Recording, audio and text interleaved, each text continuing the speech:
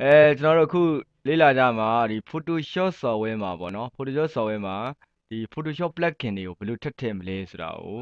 ကျွန်တော်အဓိကထားပြီးလေ့လာမယ်ဒီဓာတ်ပုံဆိုင်တွေမှာပေါ့နော်ဓာတ်ပုံဆိုင်တွေမှာဆိုရင်ကျွန်တော်တို့ဒီ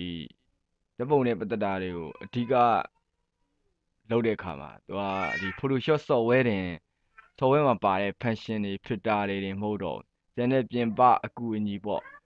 အကူအညီ plugin တွေပါအသုံးပြုကြတာတွေ့ရတယ်အဲ့ဒီတော့ဒီ software လေးတွေကိုဘယ်လိုချိန်မလဲဆိုတာလေးကိုသေချာလေ့လာမယ်ဘာလို့လဲဆိုတော့ကျွန်တော်တို့ဒီ software ထည့်တယ်ဆိုတာတိတ်မခက်ဘူးကြာ software ထည့်တယ်ဆိုတာက next finish ဟိုရွေးမယ် browse ကိုရွေးမယ်ဟုတ်လားနေရာပြောင်းရင် browse ကိုရွေးမပြောင်းရင် default အတိုင်းထားwelcome software ဆို next license agreement ဆိုရင်ISS ကိုရွေးပြီး next ဟုတ်တယ်မလားဒါမှမဟုတ် ISS ကို next အဲ့လိုမျိုးနဲ့နောက်ဆုံးပြီး finish ဆိုတာဒါ software ထည့်သွားတာပဲkey ချန်လေးတောင်းရင် key လေးရှာပေးတဲ့တော့ပဲplugin လိုမျိုးကြတော့အဲ့လိုမဟုတ်တော့ plugin ကို plugin software ကိုထည့်မယ်ဆိုအရင်ဆုံးဒီထည့်မဲ့ plugin ကဘယ် software ကိုချိန်မှာလဲဆိုရွေးပေးရတယ် Photoshop မှာချိန်မယ်ဆိုရင် Photoshop ကိုရွေးပေးရတယ်အဲ့လိုရွေးပေးပြီးတော့ဝင်သွားရဲဆိုရင်လည်းမပြီးသေးဘူးသူ့ရဲ့အကူအညီ extension ပါတဲ့ file လေးကိုကူးထည့်ပေးရသေးတယ်ဟုတ်နော်ဥပမာ Photoshop အတွက် plugin ရဲ့ extension ဆို .apf ဘာလို့ .apf အဲ့ .apf လေးတွေကိုကူးထည့်ပေးရတယ်နောက်ပြီးတော့အဲ့ဒီ plugin က serial key တွေပါအောင်မယ်ဆိုရင်လေ key ဖူးပါချင်းဖြစ်အောင်ထပ်လုပ်ပေးကြမလို့လားလို့တယ်မဟုတ်ရင်မဟုတ်ရင်ဖူးပါချင်းမဟုတ်ဘဲနဲ့ပေါ့နော်function တစ်ဝက်တစ်ပြက်ပဲသုံးရတာတို့ဒါမှမဟုတ်ရက်ကန့်သက်နဲ့15ရက်ပဲသုံးရတာတို့ရက်30ပဲသုံးရတာတို့အဲ့လိုဖြစ်နေတယ်အဲ့လိုမျိုးမဖြစ်အောင်လို့အဲ့လိုဖူးပါချင်းဖြစ်အောင်လဲ serial key တွေထည့်ပေးဖို့လိုရတယ်အဲ့ဒါကိုကျွန်တော်ခုလေ့လာကြမယ်ခုရတော့ Photoshop software ကိုဖွင့်ကြည့်လိုက်မယ် Photoshop software မှာဒါဒီခုကျွန်တော်ဖွင့်တဲ့ Photoshop software မှာဆိုရင်ဘာ plugin မှမထည့်ရသေးဘူးအဲ့တော့အရင်ဆုံးနမူနာပုံလေးတစ်ပုံတော့ဖွင့်ကြည့်မယ်ဖွင့်ကြည့်ပြီးရင်ကျွန်တော်တို့က Photoshop plugin အဓိကတွေ filter ထဲမှာရှိတယ်ဘယ်မှာရှိတော့ filter ထဲမှာရှိတယ် filter ထဲမှာဒီမှာတစ်ပိုင်းနှစ်ပိုင်းသုံးပိုင်းလေးပိုင်းငါးပိုင်းဆိုပါတယ်အဲ့ဒီတော့နောက်ထပ်ဒီမှာဆိုရင် digit mark မှာစုံသွားတယ်နော်နောက်ထပ်ချိန်လိုက်မဲ့ plugin တွေက digit mark အောက်မှာအစဉ်တိုင်းပါဖြစ်တော့ပေါ်လာလိမ့်မယ်နော်အခုကျွန်တော်တို့ဓာတ်ပုံစံဒီဇိုင်းမှာမရှိမဖြစ် software တခု Noiseware ဆိုတာလေးကိုကြည့်မယ် Noiseware ဆိုတာအဆက်ပြောက်လေးတွေပါကျွန်တော်တို့ဒီကင်မရာရဲ့အားနည်းချက်တောင်ကြောင်းတော့ရိုက်ကူးစုရဲ့အားနည်းချက်ကြောင်းတော့တချို့ပေါ်ဓာတ်ပုံတွေကမလိုအပ်ဖဲနဲ့ noise တွေပါနေတတ်တယ်ဟုတ်နော်အဲ့ဒီပါနေတဲ့ noise တွေအဆက်ပြောက်တွေကိုတို့က plugin လေးနဲ့ဖျောက်လိုက်မယ်ဒါဆိုရင်ပုံလေးကအဆက်ပြောက်မယူနဲ့ရှင်းလင်းတောက်ပသွားမယ်အခုအဲ့ဒါလေးကိုစမ်းကြည့်မယ်အဲ့တော့ plugin ချိန်မယ်ဆိုရင် Photoshop ကိုအရင်ပိတ်လိုက်ပိတ်ပြီးတော့ဆိုင်ရာ plugin ကိုချိန်ကြည့်မယ်အခုကျွန်တော်တို့က AID Photoshop plugin ကိုလည်း Noiseware ကိုအရင်ထည့်ကြည့်မယ်ပေါ့နော်ဒီမှာ Noiseware standard plugin ဆိုတဲ့ EXC လေးကိုတစ်ချက်နှိပ်လိုက်မယ်နှိပ်ပြီးသူကဒီမှာ welcome screen တက်လာတယ် welcome screen ဆိုတော့ဘာတပဲနှိပ်မလဲ next ကိုပဲနှိပ်မယ်license agreement နဲ့ license နဲ့ရောင်းတာပါတဲ့လကားပေးတာမဟုတ်ပါဘူးတဲ့ဒီတော့ကျွန်တော်သူ့ရဲ့ license ကိုသဘောတူပါတယ်ဆို I agree ကိုနှိပ်မယ်နှိပ်ပြီးတော့ဘယ်မှာထားမှာလဲတဲ့သူ default အတိုင်းပဲထားပါစေကျွန်တော်တို့က next ကိုပဲနှိပ်လိုက်မယ်ခုလာပြီ hops တဲ့ဘယ်မင်းခုထည့်တဲ့ plugin ကဘယ်သူ့အတွက်ချိန်တာလဲရွေးပြရမရွေးပြရဘူးလားရွေးပြအဲ့ဒီမှာတော့ဘာကိုနှိပ်မလဲ add ကိုနှိပ်ကျွန်တော်ချိန်ချင်တာ Photoshop ပါဆို Photoshop ရှိတဲ့နေရာလေးကိုဘာလုပ်လို့ရွေးပေးမှာပေါ့ C program file Adobe Photoshop CS3 extended ဟုတ်တယ်နော်အဲ့လေးကိုရွေးပြီးတော့ okay နှိပ်လိုက်မယ်ဒါဆို Photoshop ဆိုတာရွေးပြီးတော့လားအဲ့ဒါလေး plugin ကဒါတစ်ခုရှုပ်သွားတွေ့လားပြီးရင်ဘာနှိပ်မလဲ install ဒါပြီးသွားရင် finish ဝင်သွားပြီဟုတ်နော်ဝင်သွားပြီဆိုတော့တို့ကတကယ်ချိတ်မချိတ်ဖိုင်ပုံပေါ်ဆိုတာလေးစစ်ကြည့်မယ်စစ်ကြည့်တော့ Photoshop ကိုဖွင့်လိုက်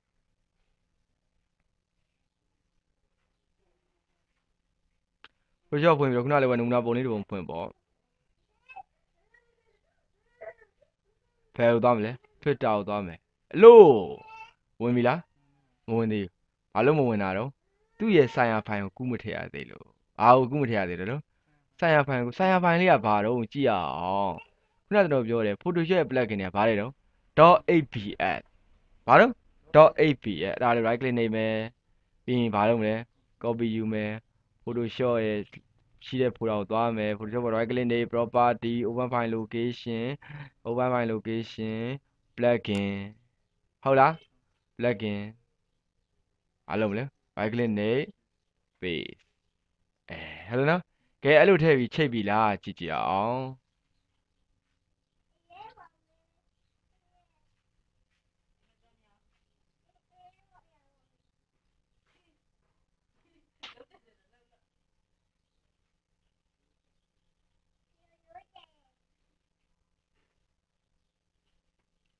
နုနာပုံတစ်ပုံဖွင့်မယ်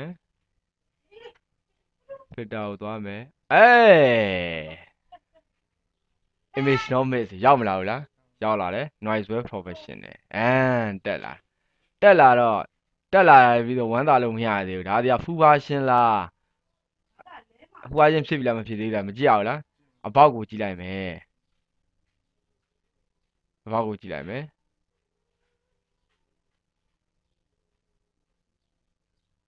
ဒါမတောင်းသေးဘူး register to တဲ့ product ID ဟဲ့ကိုကြည့်မယ်ဟဲ့ကတော့ဖွင့်မရဘူး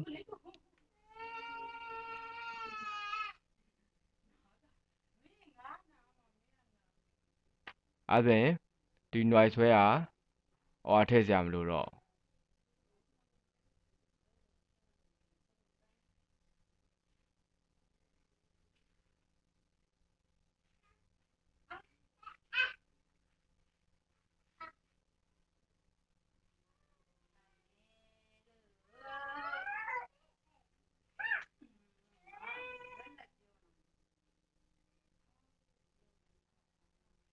အဲ့ဒါပါ noise လေးကြည့်လိုက်မယ်ပေါ့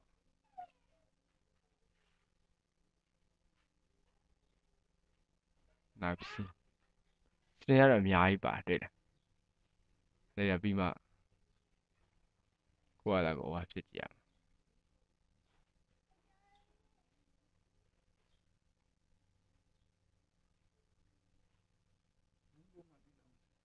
သူပုံမှတည်တာကီးရဘာလို့မတောင်းတာတော့ဘောက်မှာလဲနှိပ်เสียမပါ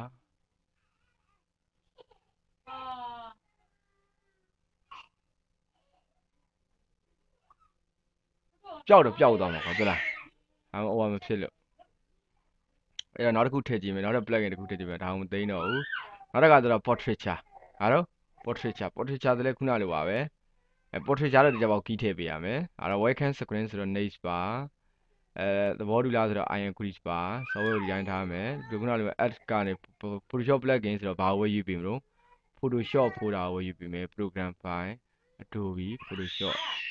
okay ပြီးရင်ဘာနေမလဲ install finish ဒါကိုလည်းကြည့်မယ်သူ့ရဲ့ဟိုကူးထားလိုက်တော့မယ်နော်သူ့ရဲ့ APF ဖိုတာလေးကိုကူးပို့လိုက်တော့မယ်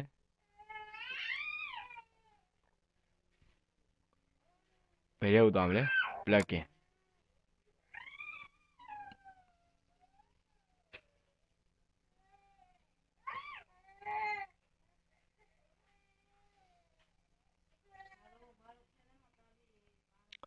နမူနာဖုံပွင့်ကြည့်မယ်နမူနာဖုံဖွင့်ကြည့်မယ်အဲ့ဒါကလူပုံမိုးတော့ဆန်းရတယ်သိမကောင်းportraiture ရောက်မလားဟုတ်လားရောက်လာတိုးလာပြီ portraiture လည်းတက်လာတယ်အဲဒီကောင်ကျွန်တော်တို့ about ကြည့်မယ်install license ဟုတ်လား install license ဒါဘယ်နှစ်ရက်ပဲကျန်တာတော့နဲ့ရက်ပေါင်း30ပဲကျန်တာနော်ရက်ပေါင်း30ပဲကျန်တာအဲ့မှာကျွန်တော်တို့ကဒါဒီ install license လုပ်လိုက်မယ်နော် install license ဆို key မှာမတောင်းလားတောင်းနေရတယ်ကိုကျွန်တော်သူ့ရဲ့ folder တွေကဒီမှာkey ရဲ့ folder တွေက key ကြံလေးကိုဖွင့်လိုက်မယ်နော်ဒီမှာ POR တဲ့တွေ့လား portraiture အတွက် key လေးအဲလေးကို select လုပ်မယ် right click နေ right click နေအဲ့ဒါဆိုရင်ဟိုတော့ key လေးယူခဲ့ပြီနော်ယူခဲ့ပြီဆိုရင် right click နေပြီးတော့သူတွေကို paste လုပ်အောင်မကူးကြအောင်ထင်တယ် right click နေ copy ပြီးရင်ရဲမှာမလုပ်လဲ paste လုပ်နာမည်လေးဒါ live ဖောင်ပေးမှာပေါ့နော်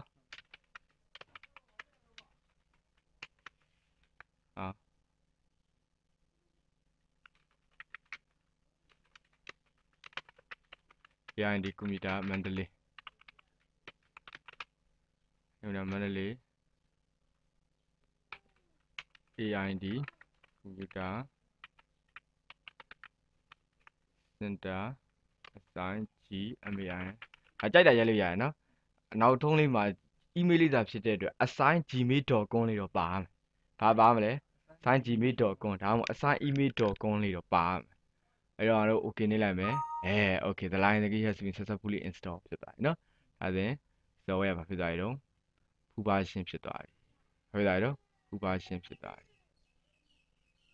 okay နေဒါလည်းပြင်ဆင်ရပြင်ပေါ့နော်ဒါတော့ဟိုဖြစ်သွားပြီတပုံဆရာရဲ့ lesson ပြတဲ့နေရာရောက်သွားအဲ့တော့ noise ပဲဖြစ်ပြီနော်ခုက noise နေစာလေးကိုထည့်ကြည့်မယ် noise နေစာရမရကတော့တေချာပေါ့မပြောတတ်ဘူးသူကအဲ့တော့ noise နေစာ plugin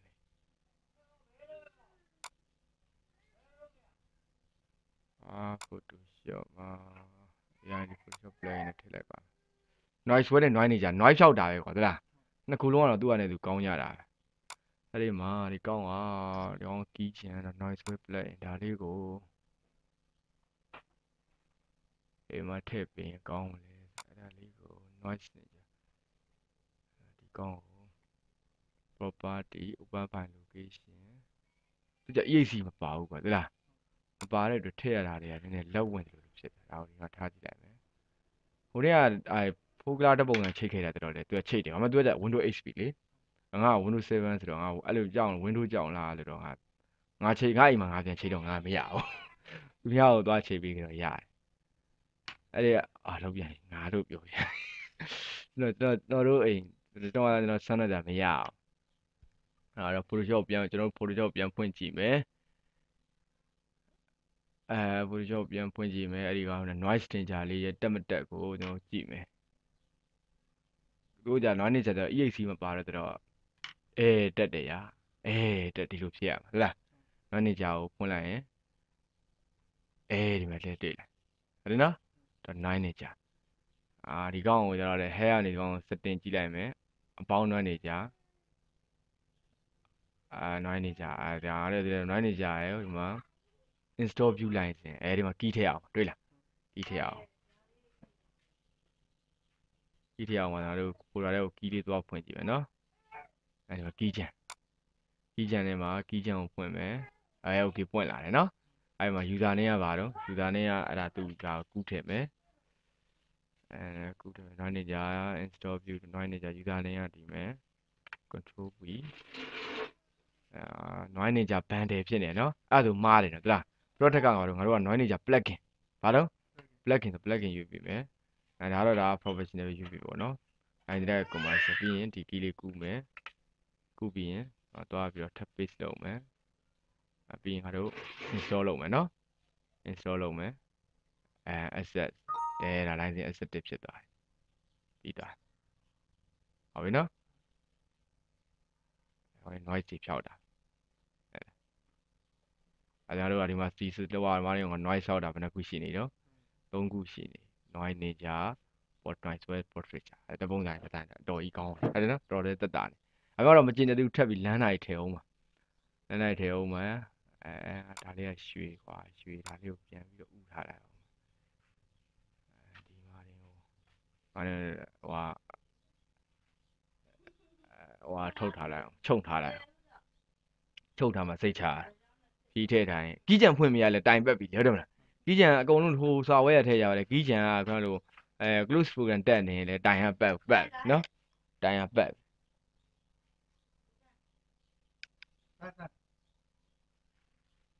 โอเคအဲ့တော့ငါတို့ထပ်ပြီးတော့ဟိုလမ်းစာလေးထည့်အောင်မယ်လမ်းစာလေးတင်ကမထည့်ရကြပြီကွာအဲ့ဒီဖိုင်လေးကောင်းပါကောင်းပါမလားမသိဘူးအဲ့ဒီတော့ icon တွေ4000ကျန်စထည့်မယ်နော် icon တွေ4000ကျန်မှာဟိုင်မွေသွားတက်တယ်လို့တက်ဆက်ပါကွာအဲ့လိုတက်ဆက်ပါicon တွေ4000ကျန်ဗာနေမလဲ next နေမယ်အဲ့ဒီနေရောက်တာပါ access နေမယ်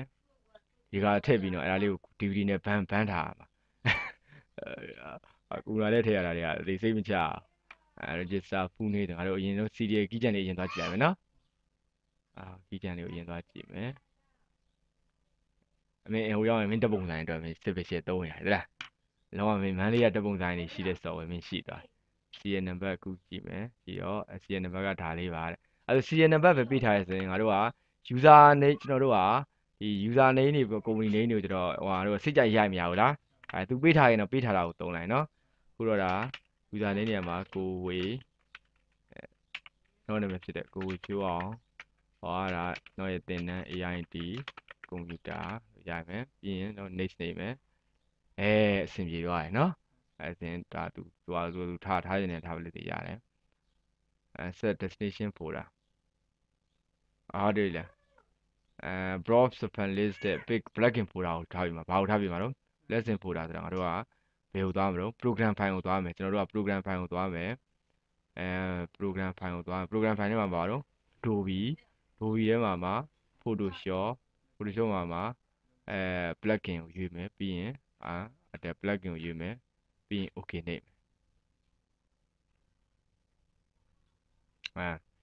အဲ့ဒါ online နေတဲ့ဒီ register လုပ်မှာလားတဲ့ဆိုမလုပ်တော့เนาะစာဝဲနာမည်ကဘာတော့ iCountry 4000เนาะ iCountry 4000အဲ့ဒီလုပ်မယ်ပြီးရင် business နေမယ်ဟုတ်ပြီအဲ့ဒါတော့ Photoshop မှာ iPad လေးချိန်မချိန်စစ်ကြည့်မယ်မချိန်ခဲ့ဘူးဆိုရင်တော့ကူးစရာ AVF file လည်းမပါဘူးเนาะမပါဘူးဆိုတော့အတော်လေးကိုအန်တယ်များတဲ့အနေထားပဲ AVF file မပွင့်ဘူးဆိုရင် AVF လေးနဲ့ဖွင့်ခဲ့လို့ရမယ် Fitter သွားပြီတွေ့လားမချိတ်ဘူးเนาะမချိတ်ဘူးဆိုရင်ငါတို့ချက်မန်းရပြီမချိတ်ဘူးဘာလို့ရတော့မန်းရပြီရှာကြည့်တော့မယ်သူ့ရဲ့စီထဲမှာဘာဖြစ်နေတာတော့ဆိုတာလေ Adobe Photoshop plugin နဲ့ထည့်တာပါထည့်တာကိုဘယ်ရောက်နေတာတော့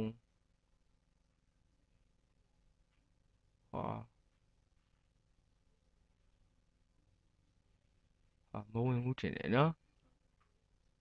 Digit Mark Display Mark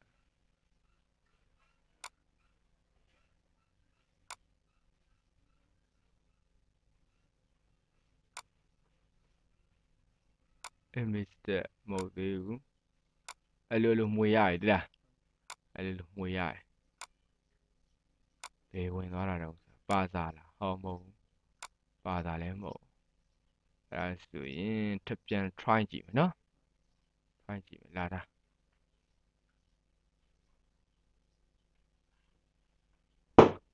သူ့စာလေးကိုပြန်ဖတ်ကြည့်အောင်မယ် next တဲ့ next လိုင်းစဉ်က access one next brought the file list below and pick your designer plugin folder folder ခုနမှန်ပါတယ် program file Adobe Photoshop CS3 plugin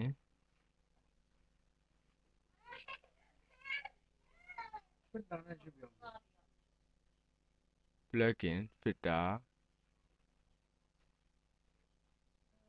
Fitter ထဲမှာထည့်မယ်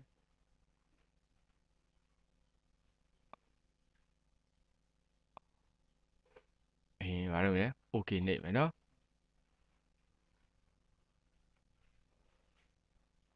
ဒီမဲ့ update တော့မလုပ်တော့ပါဘူးပြန်ဖွင့်ကြည့်မယ်ကျွန်တော်တို့ဒီ Fitter ကိုဒါပိတ်ရအောင်ပါကွာဒါယူလုံးဝပိတ်လိုက်မှသိမှာသိလားပိတ်မယ်ကျွန်တော်တို့ Photoshop ကိုပြန်ဖွင့်မယ်ပြန်ဖွင့်ပြီးရင်နမူနာပုံလေးတစ်ပုံဆက်ဖွင့်မယ်နောက်လေးတစ်ပုံနဲ့ Fitter ကိုသွားကြည့်မယ်ဟုတ်တယ်နော် Fitter အောင်မှာဝင်သွားတယ်ဒီမှာ icon တွေပို့တော့အလိုလန်ထွက်နေတာပဲကြည်စံအများကြီးတွေ့လားနော်motion trial ဆိုရင်ဒီပဲကြည့် layer with transparency အဲ့ဒါတို့က layer တစ်ခုတောင်းလိုက်ရပါတော့ layer တစ်ခုတောင်းပြီးတော့အခုကျွန်တော်အခုစမ်းကြည့်လိုက်မယ်ဒါအဲ့မှာ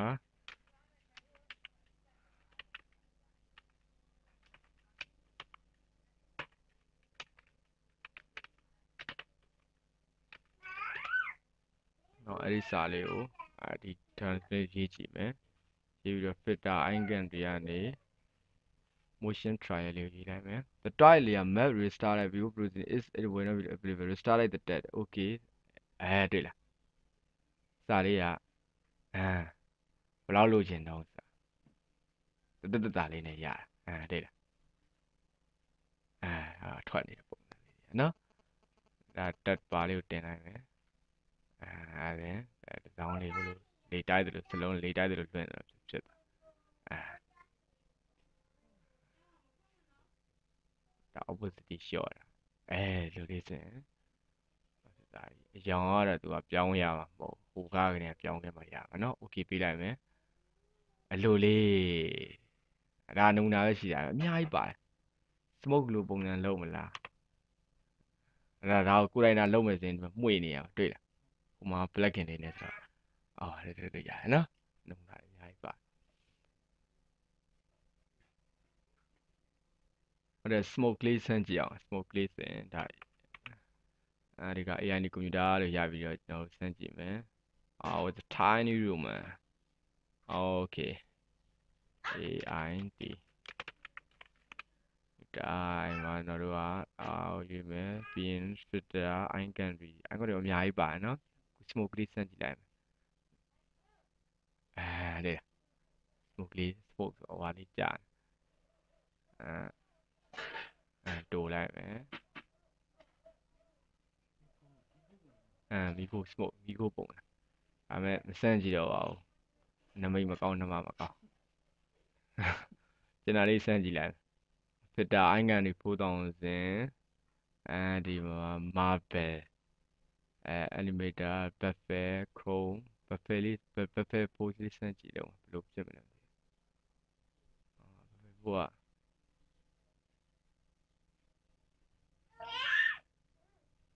တိတ်ပြောင်းလဲနော် light တင်ပဲလား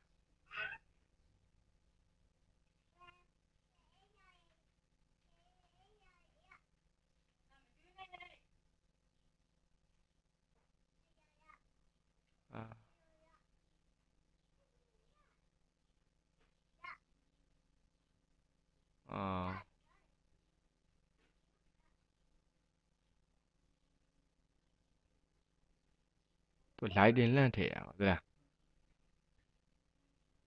အဲ့ဒါကျွန်တော်တို့ကဒါပုံလေးမှာဆင်ကြည့်တယ်စာမိုလို့နေမှာသလားစာမိုလို့နေမှာကျွန်တော်လေးစစ်ကြည့်လိုက်ပါဦး icon တွေကအလန်းကြီး icon တွေကဒါများ plugin မှာဆရာကြီးသလား icon တွေ4000 water drop ဆိုတာရေစက်ကြတာလေးလုပ်ကြည့်လိုက်အောင်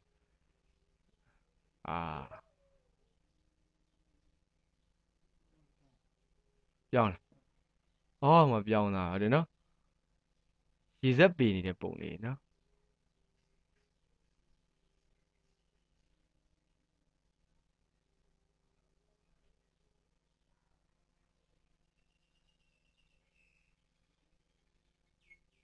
refresh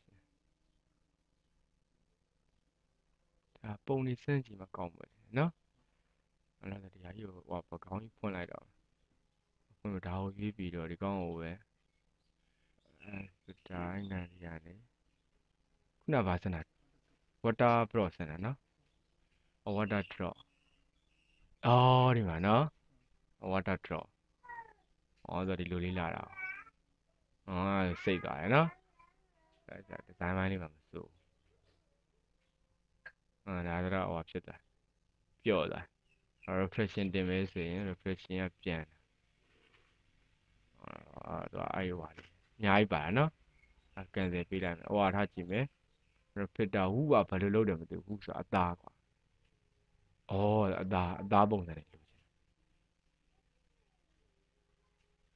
ဟဲ့နော်ဒါဟူကအသားနောက်ခံfilter icon တွေ4000 water with line လာနော်ထရန်လေးကနေနော်ထရန်လေးလုပ်တဲ့ပုံစံလေးတောင်းသေးလိုက်မယ်ဆိုရင်စိတ်သွားတယ်နော်ကြီးရယ်ဆိုရင်ကြီးသွားတယ်နော်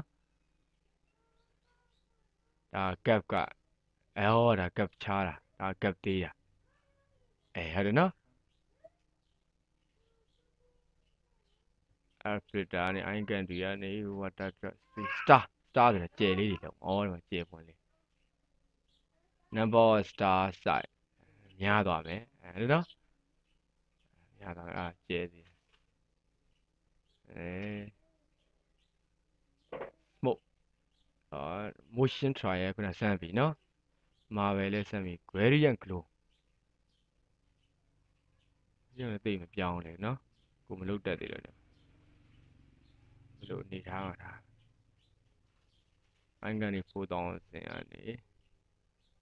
ဖိုင်းရတာမိတော့လေဟာ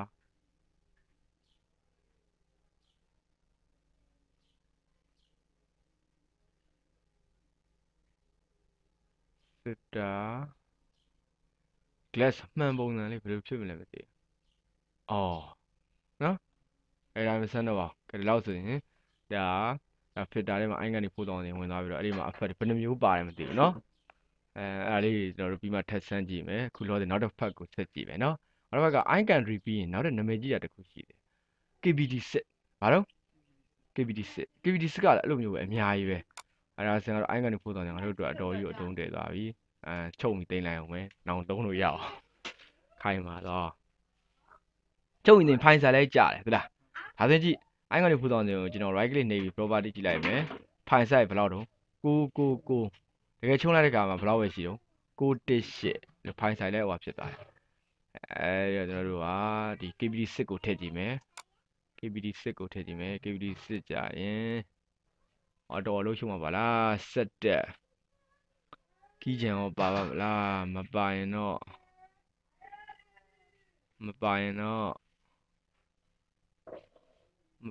လို့ရရှုံးမှာပဲ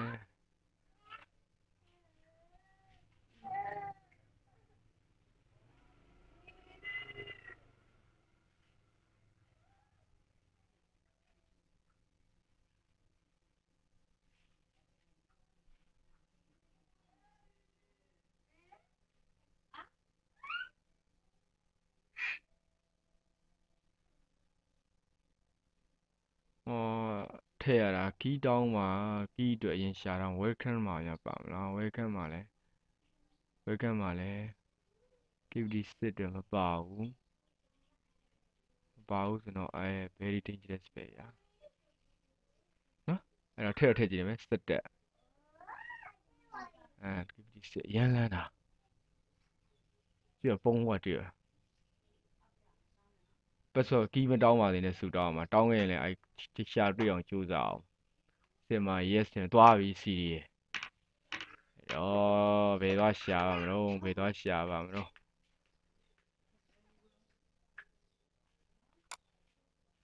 နော် Photoshop တွေကနေယူလာတာနော်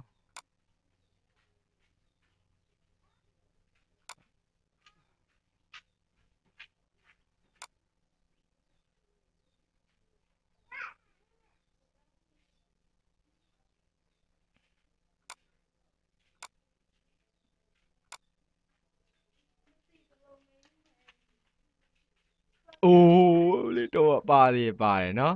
ဘယ်အောင်ပါ command notepad နဲ့ပါတာနော် command notepad auto run ပါတာအဲ့ဒီနေရာကိုကျွန်တော်တို့ပြန်သွားမယ်ဘယ်အောင်ဒါtutorialဒီမှာ command တော့တွေ့ပါပြီကျွန်တော်ဒီမှာ key လေးတွေ့ပါပြီရွှေပေါ့ဗျာအဲ့ကလေး right click နေမယ်ဘာယူမလဲ copy ယူမယ်ဟိုထဲမှာဒီ key လေးကိုကျွန်တော်တို့ paste လုပ်မယ် next နေမယ်okay သွားပြီဗျာကျွန်တော်တို့ခုဒီ Photoshop ရဲ့ plugin folder လေးကိုရွေးပေးမယ်နော်ဘာလုပ်မလဲ browse ကနေကျွန်တော်တို့အရင်ဆုံးဘာ drive ရွေးလိုက် C ကိုရွေးလိုက်နော် C ကိုရွေးပြီးရင်program file နော် program ပြီးရင် Adobe ပြီးရင်ကျွန်တော်တို့ကPhotoshop ပြီးရင်ဘာကိုရွေးမှာလဲ plugin ကိုမှတေးချောင်းဘာထည့်ရွေးမလဲ filter ကိုထည့်ရွေးမယ် filter ထည့်ရွေးပြီးတော့ okay နှိပ်မယ်ပြီးရင်တို့ next နှိပ်မယ်ရပါပြီဗျာအရန်ဟွာဖြစ်တာဒီ auto finishing လိုက်ပြတာဟုတ်လားပုံတွေကိုလေဆိုတော့အသားမဲနေတဲ့ပုံ auto အသားဖွေးသွားတာsoftware ကနေလောက်တာတဲ့အတွက်ကြည့်ရတာလေးတော့ကောင်းတယ်ပေါ့နော်manual စိတ်ကြိုက်သမားတွေကတော့ဒါ manual ပဲပိုအားသန်တာပေါ့နော် ဒါပေမဲ့ဘာမှမလုပ်တဲ့သူနဲ့ဆိုရင်တော့ဒီ plugin တွေကတကယ်ကို professional ကြီးလုပ်ထားတဲ့အတိုင်းပဲအဲ့လိုဟောဖြစ်ရတယ်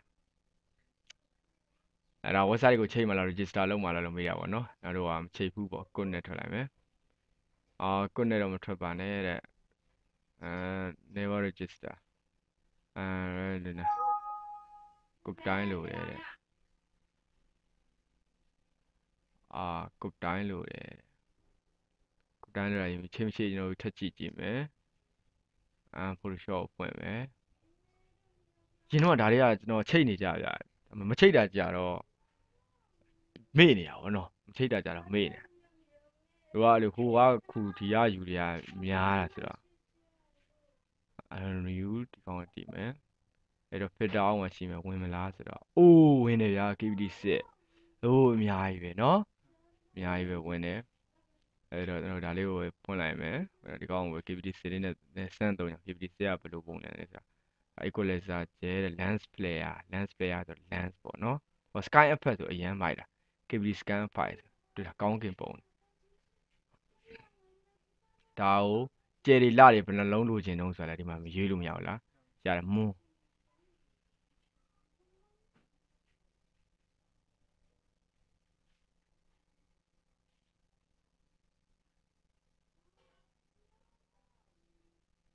ဒါ sky KBD sky effect နော်ဒါကို okay ပြီးလိုက်ရင်အဲ့ဒီတိုင်းဖြစ်သွားမှာအဲ့ဒါ cloud layer နေပေါ်ဘယ်လိုလုပ်မှာပါလဲဩဒါ sun moon ပတ်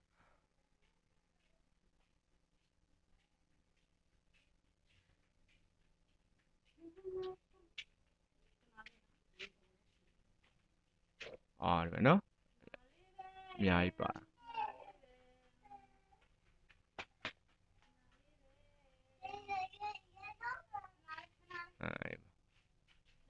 okay ပြီးလိုက်မယ်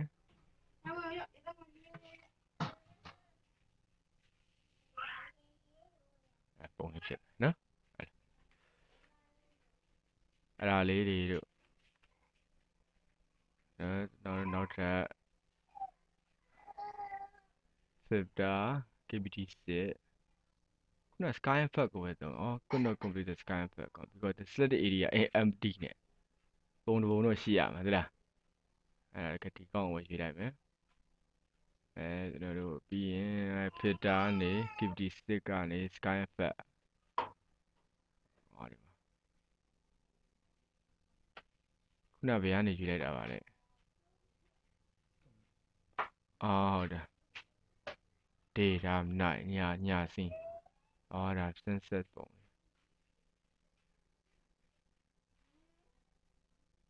ဟုတ်နော်ဒီမှာစာတန်းတွေပါထုတ်လို့ရပကောင်းပုံမရှားတော့ဘူးပေါ့နော်အဲ့တော့ကျွန်တော်တို့ဒီမှာ filter နဲ့ KBD6 မှာအများကြီးပါပါတယ်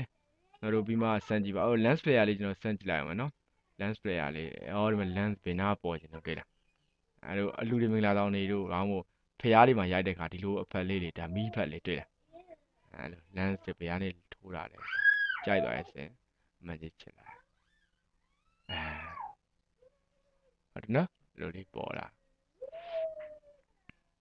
ဒီကကျွန်တော်စာအုပ်မျက်နှာဖုံးနေတော့မှဒီအဖက်တွေနဲ့လောက်ရမှာဟုတ်လားလန်ထွက်သွားအောင်နော်ဟမ်အများကြီးပဲရှိတော့တာပဲတပ်ပုံဆိုင်အတွက် share ပဲအဲ့တော့ကျွန်တော်တို့အတွက်ဒီ KBD6 လေးကိုလည်းပြန်ပြီးတော့ခြုံတိမ့်လိုက်အောင်မယ်ခွေလွတ်ပါလားမပါဟိုနေ့ကတခွေကငါယူလာဦးမယ်ဒါလေးပန်းထားလိုက်မယ်ဟုတ်လားနောက်မနေ့ကမှခွေယူလာဟဲ့လားဒါလေးပန်းပေးလိုက်မယ်ဟုတ်လားပြီးတော့ကိုဆက်မှာထည့်ကြည့်ခဲ့ပေါ့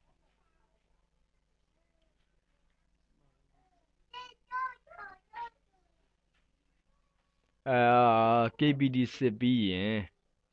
iCountry က3နဲ့5ကျန်သေးတယ်နော် iCountry 3နဲ့5လည်းထည့်ကြည့်မယ်နောက် KBD ကလည်း5ရှိတယ်3ရှိသေးတယ်ဟုတ်လားအဲ့ဒါ KBD ဆိုရဲ့သူအရှိက Kind Power 2ဘာလို့ Kind Power 2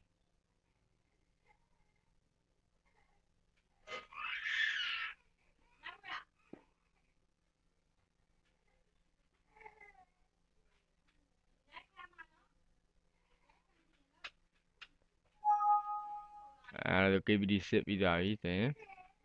I country 5ထည့်မယ်နော် I country 5ကကြည့်လိုက်မယ် I country 5ကထင်ပါတယ်တော်ပါသေးရဲ့အဲ့လိုပုံလေးက icon သူထင်းလာမှစိတ်ချရတာဟုတ်လားဝင်စီ install လုပ်မယ်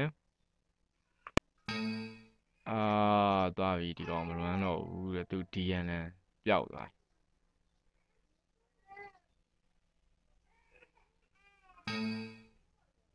တဲ့ noted in the draft pre-insert updated device has the DR1 နဲ့မရှိဘူးဒါဆိုရင်တော့ file မစုံဘူးတလားမစုံဘူးလို့ပြောတာ run တော့ run နေရရအဲ့ဒီတော့ကျွန်တော်တို့ကဲ program file လေးတို့ထုံးတဲ့ program လေး Adobe လေးPhotoshop လေး plugin လေး filter လေးယူပြီး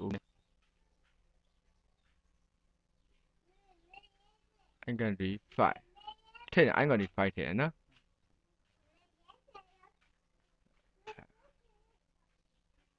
နော်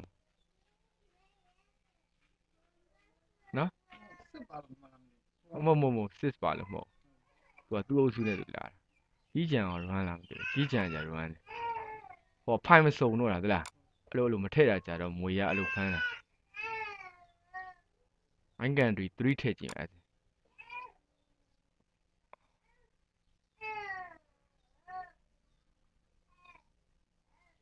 3ရလဲဝေးသွားrun သေးတာဝင်တော့ဒီ undo your computer တဲ့ press OK တဲ့ဒါဆိုရင် OK ထည့်ကြည့်မယ် OK နှိပ်မယ်ကျွန်တော်တို့ OK နှိပ်မယ်ဒါ I can ဒါနေရအလံနေနော် searching for Photoshop for plugin directory တဲ့ Photoshop ကိုဖို့အတွက်ရသလားငါတို့သုံးနေတာ Photoshop CS3 ဖြစ်နေ CS3 ဆိုတာတွဲလောက်ရောက်ဒီ plugin နဲ့ကြာလာအဲ့ဒါဆို sign နေမှာမေးဝင်မရတော့တာရှားနေအေးရမတွေ့ရင်ကိုရွေးခိုင်းတော်ရမတွေ့ရင်မတွေ့ဘူးဆိုပြီးပိတ်သွားလို့ကတော့KBD3 I country 3လည်း300မဟုတ်တော့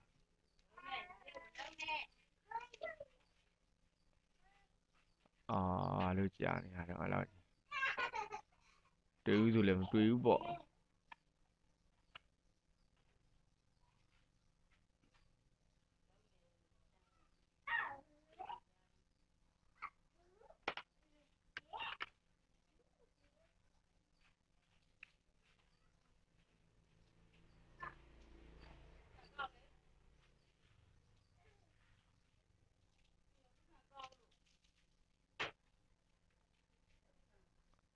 close program တွေ့ပြီလားအဲ့လိုမကြိုက်ဘူးဆိုအဲ့လိုတွေI country 3ရလည်းမရဘူးအဲ့ဒါ KBD ကစစ်ထည့်ရနော်5ထည့်ကြည့် KBD 5အတွက်ကရော README တဲ့ README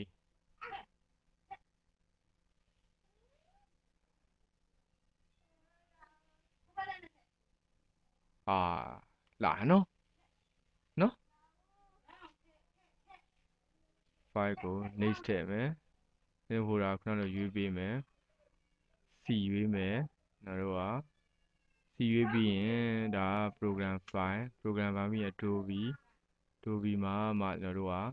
Photoshop မှာမှ plugin no Photoshop မှာမှplugin မှာမှဘာတော့ filter OK next တဲ့ try or set your plugin extent KBD5 next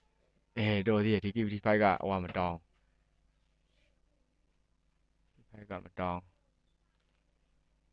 auto finishing လိုက်တာ KBD5 မှာလားမသိဘူးပါ KBD6 ကset is complete လေတော်ပါသေးရဲ့ကွာအဲ့ဒါကြီးကတက်တာလားလို့ပရုံကိုတက်လာတော့ဒါအဲ့ဒီတော့ကျွန်တော်တို့ကKBD5 user guide လေးကြည့်ကြည့်အောင်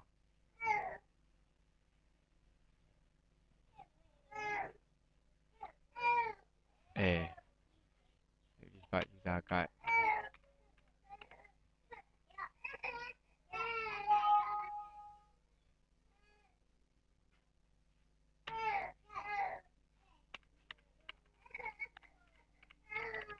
အသုံးပြုပုံနေနော်ကာလာတွေနော်အဲ့ဒါကျွန်တော်ဟိုထဲကိုချိန်မချိန်နဲ့စမ်းကြည့်မယ်တော့လည်းlater ပေးလိုက်မှာပေါ့နော် later never register လုပ်လိုက်တော့မယ်ပြီးရင် Photoshop ကိုဖွင့်ကြည့်မယ်ကျွန်တော် Photoshop ကိုချိန်ကြည့်မယ်ချိန်ခဲ့ရင်တော့ရွှေ့ပဲနော်6 ကော5ကောဆိုတော့ file ကနေကျွန်တော်တို့ open recent ပုံဖွင့်မယ်ပုံဖွင့်ပြီးရင် filter မှာပေါ်တယ်တွေ့လားပေါ်တယ်မယ် KBD5 noise လေးပါတယ်နော်အဲ့တော့ကျွန်တော်တို့ဒါလေးကိုlayer ကိုတော့ဖွင့်လိုက်မယ်တော့ဖွင့်ပြီးတော့ filter ကနေ KBD5 ကိုကြည့်ရဘာလမ်းတာပါတော့လို့နော် let shape shifter open fair plane smooth rough noise တော့ဘလာဝါတွေ့လားဘလောက်ဝါခြင်းတော့ဆိုပုံဝါတာ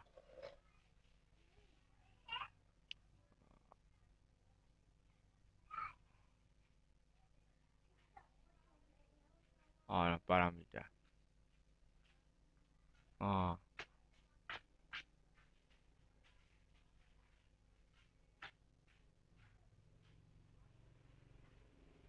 motion blur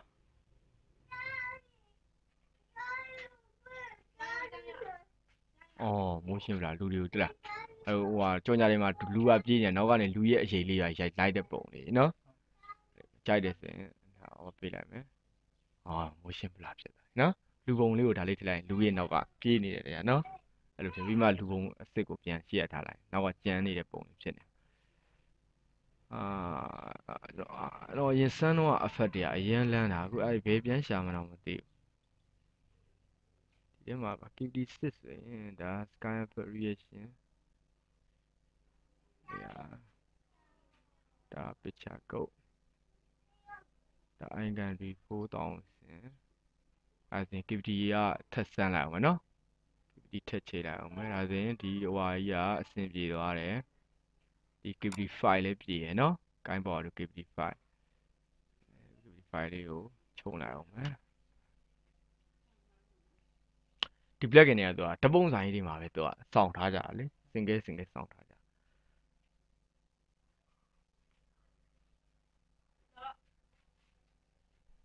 ဒီ plugin တွေရှင် design လုပ်ရတာတက်တာပေါ့နော်ဒါကကိုညံရှင်တယ်လို့လေမပင်မပန်းမနဲ့ပေါ့နော်မောရင်ပင်မပန်းကြီးလုံးမဒီ design တွေရလာမှာလေ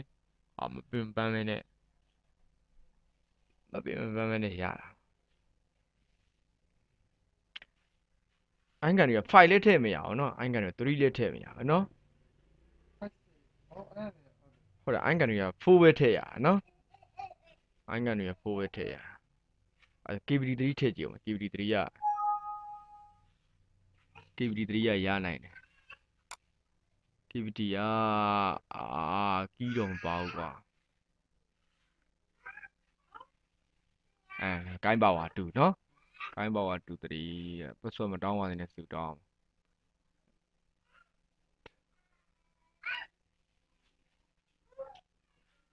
to install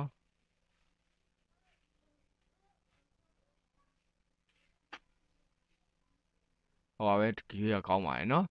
Photoshop ပို့တာပဲရေးတာဒါမှသူစူးစီဖြစ်သွားတော့Adobe ထိတ်ဆုံးရေးရမယ်Adobe Adobe ပြီးရင်တော့ဘာလို့ Photoshop မှာplugin ပြီးရင်filter okay ပြီးမယ် install မကြကောင်းနော်ဒီကိုင်းပေါ်ကထူတွေမှာကျတော့ password တွေမပေးထားတာနော်နောက် version တွေじゃပေးထားတွေ့ရမယ် 8bf တွေ့လား.8bf တဲ့နော် copy program အမလေး44မှာရက်နေတယ်ဆက်သွားတအားနှိမ့်သွားတယ်သလားခု Windows 7နေနဲ့သူကမလုံးနိုင်ဘူးဖြစ်